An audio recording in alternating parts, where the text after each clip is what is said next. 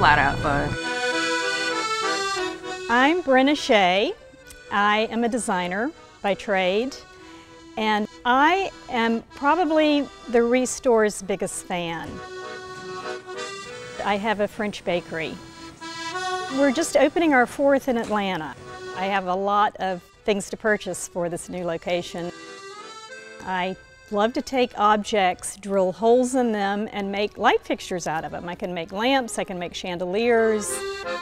This piece is wonderful. A couple of reasons I like it. I'm always looking for a piece of glass that has a hole drilled in it. If you took this to a glass shop, a piece of glass, and wanted a hole drilled, it would probably be about $100. This table is $15, so this is really a good bargain.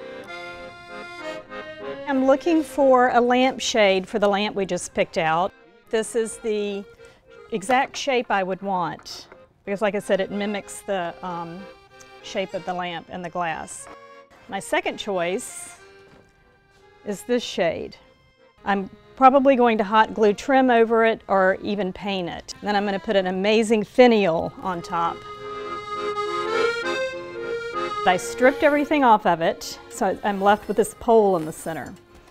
I've taken some ceramic pieces that I've just found at random thrift stores or that I had on hand or whatever, and I've drilled holes in the bottom. And I'm just going to start randomly stacking things up.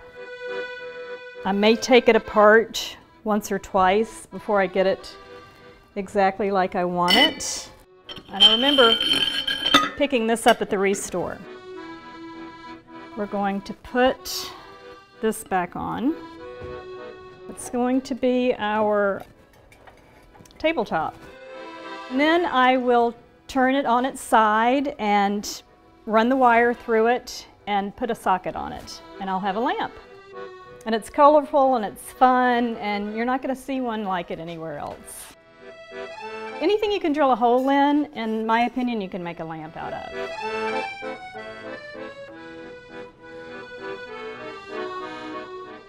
I'm always looking for a beautiful pedestal, and I see 2 on this table.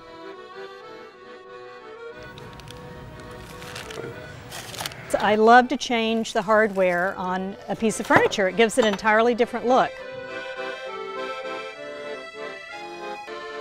I think life can be serious enough. I love for my surroundings to be quirky and to be fun, like people to look at things I make and smile.